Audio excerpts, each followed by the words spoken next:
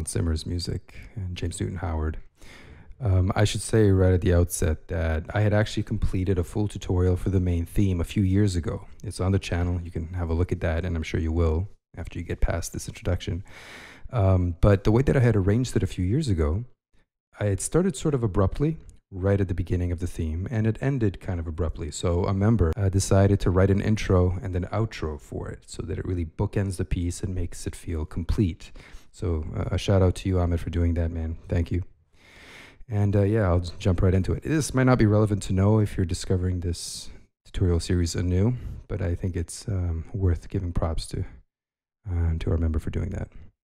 So here it is. I'll play the first part of this for you, then I'll start from the beginning. I'll show you how to play it yourself, and then it'll lead to the main theme, and then there's an outro to finish it off. Here goes.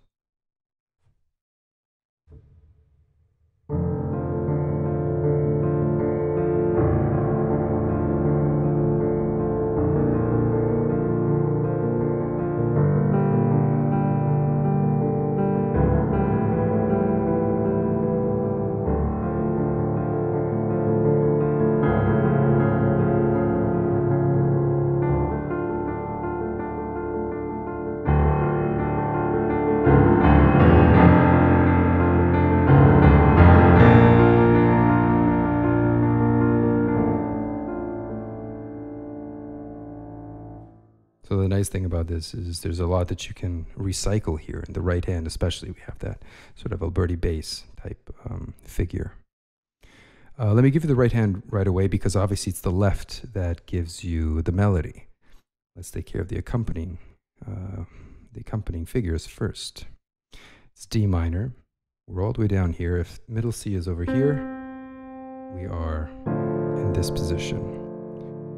2, 1, and 4. So this is the pattern. 2,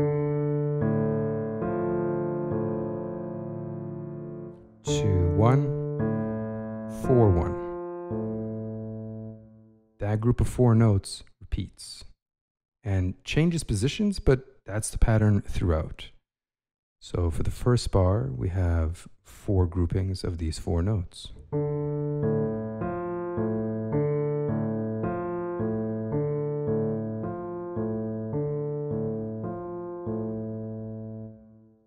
There's your first bar. Second bar, identical.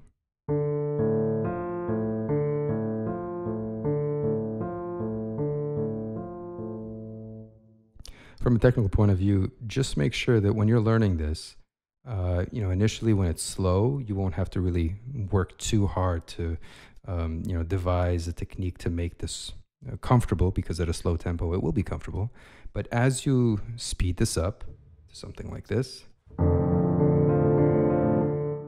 what you kind of want to start doing is treat the thumb like it's a little bit less important than the 2 notes above it, because the thumb is just there to fill in the rest of the harmony.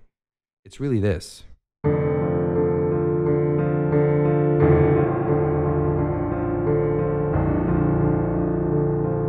Right? And in between all of those right hand notes is where the A's come in. Right? And be careful that as you're doing this and speeding it up, that you don't tighten up the thumb. That's really important.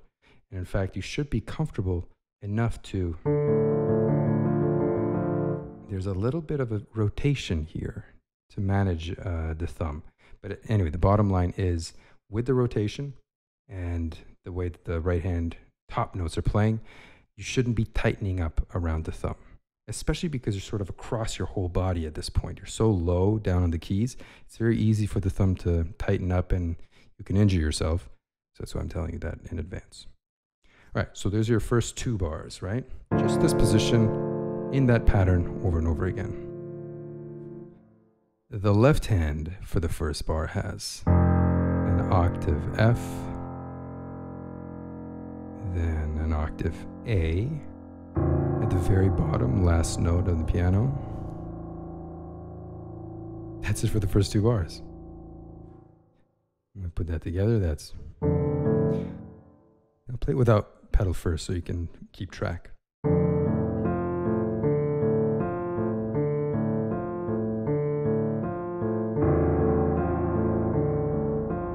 Be heavy, loose, but for the moment, quiet. Start, with a fairly withdrawn sort of dynamic. Very quiet. With the pedal, be sure that you're not too heavy on the thumb here so that it doesn't get too messy.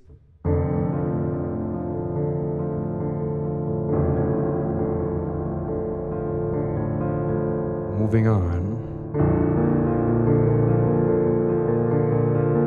The right hand now moves into this position, thumb moves up to B flat, top two notes remain the same, and the pattern remains. 4 of these. The bar after that, bottom two notes stay put, and the top note changes to G. Gives us G minor.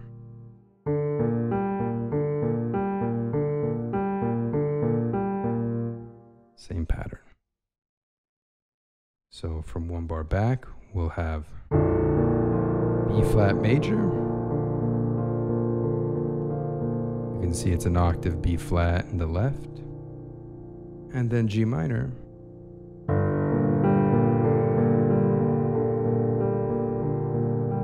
Octave in the left. Simple enough. Let me stitch all 4 of these bars together.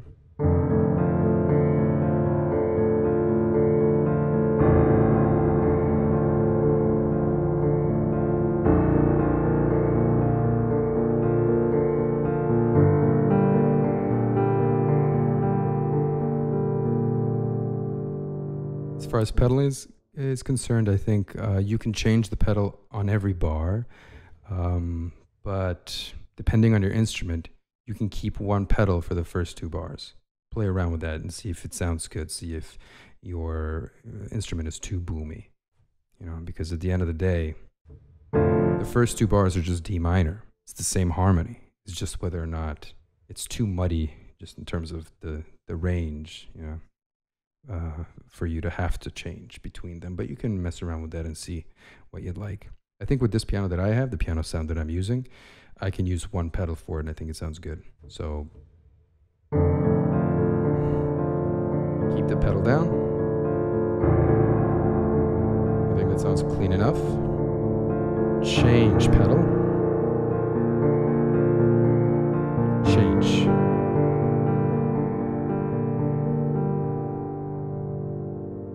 Next.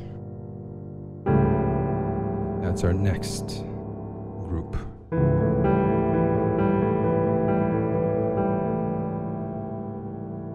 Right. Same pattern in the right hand.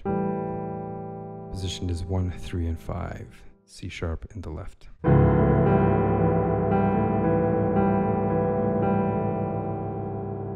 Next, we come back to D minor.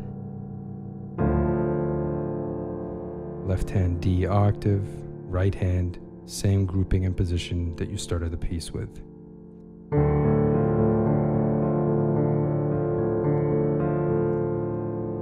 Simple enough. Next bar, left hand drops to D flat. The D in the right hand also drops to D flat, but the outside notes remain. That's your position. Same pattern.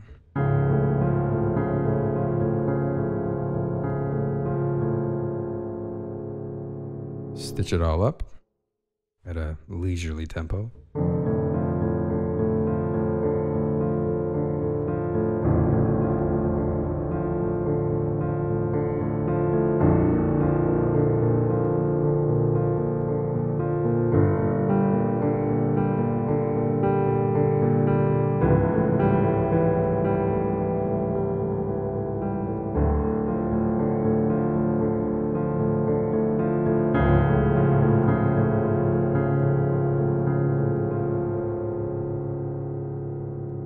And apart from those first 2 bars that I mentioned, where you can hold the pedal down for both of them, everywhere else the pedal changes with the left hand new octave.